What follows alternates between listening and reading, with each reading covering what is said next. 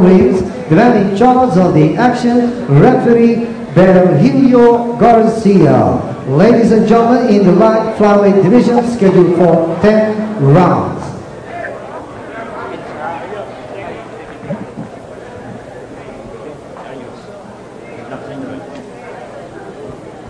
All right, referee Virgilio Garcia, short and sweet instructions just before the start of this 10-rounder between Rodel Quilaton and Darius Alpante. Ito po si Quilaton ay kilala nyo rito sa Fistorama sapagkat madalas yung mapanood yan dito. Ito mo naman ang trunks niya, Everlast. Bagong-bago. Oh. Resplendent. Oh. In green. Now again, we'd like to reiterate, ito si Quilaton is rated number 2 in the Philippines. Right. Kanya yan ang hinahabol na ranking ni Darius Alpante. And a lot to lose here for Quilaton. Kung sakasakali man ma-upset siya ni Darius Alpante. Naka-berde pong Everlast trunks itong si Quilaton at si Alpante naman ay naka-asul. Minsan mahirap ding labanan ng isang kaliwete, no? Oo. Ito si Quilaton. His fighting stance. Mga bata pa ito, ha? 18 years old lang ito si Quilaton, 22 naman si Alpante.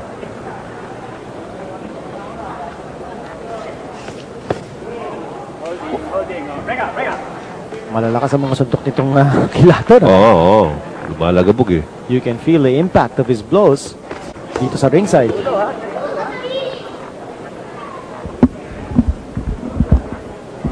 Lalong-lalo na't yung Everlast gloves na ginagamit nila talaga namang mararamdaman mo yan. Oo. Class na class itong Everlast. Oo. Hindi lang po yung gloves, yung ring natin dito, Everlast po yan. Not too many boxing shows can boast of using all Everlast, At pinagmamalaki po natin yan dito sa Fistorama.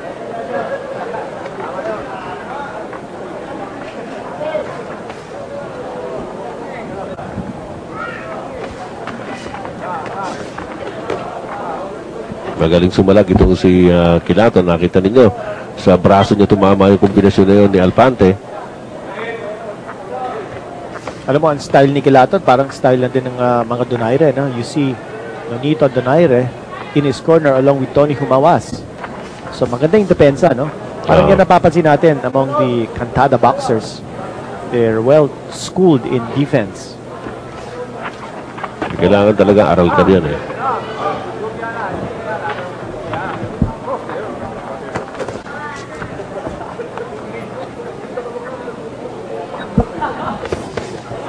Good left.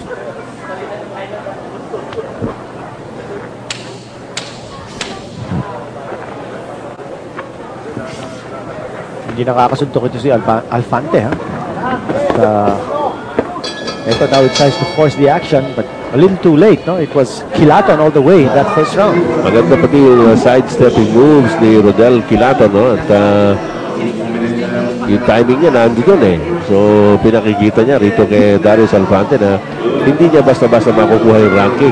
Number 2 po yan sa Philippine ranking si Rodel Quilaton na taga Cebu City. At yan din, number 2 ang pinapakita ng ating round girl to announce the coming round. Round number 2 po ang susunod. At ayan naman si Alpante getting instructions from his cornerman, the former Oriental Featherweight champion, si Jojo Quaison. At yan naman ang si Rodel Quilaton. Ang kumakausap naman sa kanya, si Tony Humaywas. And outside of the ring, right there by the apron, si Nonito Donaire, si senior. Siya po ang ama ng dalawang fighting Donaire brothers, Glenn at saka si Nonito Jr. Well, napanood na po natin dito si Glenn Donaire makailang beses. At shows a lot of promise, no? Rising star yan, ha? Oo. Si Glenn Donaire in the light flyweight division. Round number 2 nga po ito na labanan ni Rodel Quilaton in green and si Darius Alpante in blue. Kaliwete po ito si Quilaton. Okay na siyang Sugbuanon, si Rodel Quilaton. Kumusta ka mo diha? Sa Dakbayan sa Sugbo, sa probinsya sa Sugbo, Tibok, Kabisayan ug Mindanao. Ang inyo po mga lingkod, Ed Pixon po lamang kasama si Ginito Henson.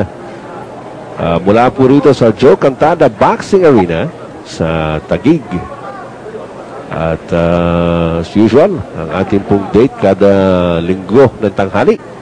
Ito po sa Fistorama. Ito dalawang boksingero para naghihintayan sila, no? Oo, pero nag-abang-abang lang sila ng... Yun, nakaabang, nakakita ng pagkakataon. Good left. Smashing left. Quilaton. Hilo ito, hilo. Hilo si Alfante. I don't know if he can continue. There's blood coming out of his nose. Tininan niya muna, no? Yung dugo. At tumitingin din si Alfante dun sa kanyang cornerman, si Jojo Quezon. Okay, sabi ni Referee Garcia, continue fighting. Smashing one punch. Knockdown score. Kaliwa yan eh. Quilaton. Kaliwa ni Rodel Quilaton. At very game. Darius Alfante trying to claw back from that knockdown. Wow! Good left again. Alright. Tumatakbo na si Alfante. And going in for the kill, si Rodel Quilaton. Ay, yumayakap na. Makapit si Alfante. But you see the difference in the defensive style. The discipline of Quilaton, his hands always raised up high. At ito, talagang luyo na yan ni Quilaton ito si Alfante. Could be just a matter of time here. Lahat na parang ginagamit ni Alfante. Oo. Pero ito, tuloy-tuloy pa rin ang atake ni Rodel Quilaton. Again, right! Referee Garcia. Alfante knew it, but when Referee Garcia came in to stop it, Alfante did not bother to protest. Tama yung tawag. Another good call by Referee Vio Garcia. Well, napaka-ikli nung laban. Yung kaliwa ni Rodel Quilaton talagang nakakayanig. Oo. Napakatindi nung kaliwa na yun. At well, ang maganda naman sa kanya, hindi one-armed warrior ito si Quilaton dahil ginagamit din niya yung kanyang kanan. Ito, panoorin natin. Again, yung depensa ni yung kaliwa, yung depensa ni Quilaton coming out of that peekaboo, yun, hindi nakita ni Alfante na dumating na pala yung napakatinding kaliwa yun. Kaliwa, that put him down. At pakinggan po natin ang official time. Doon po sa ating ringside with Boy. Ladies and gentlemen, your official time is 2 minutes and 20 seconds in round number 2. Winner by technical knockout, Rodel Quilaton. Thank you very much. Big win, another big win here by Rodel.